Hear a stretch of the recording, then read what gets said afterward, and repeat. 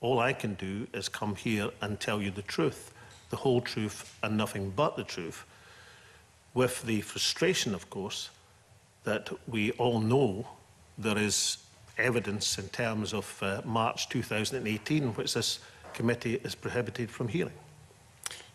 We can, of course, ask Mr Hamilton and Mr Pringle and Mr Aberdeen their version of events, and we may well pursue that. Can I just ask Convener a couple more questions? Well, as I understood it, you had Mr Aberdeen's version of events and evidence. Yes, we did. Perhaps I should move on, Convener.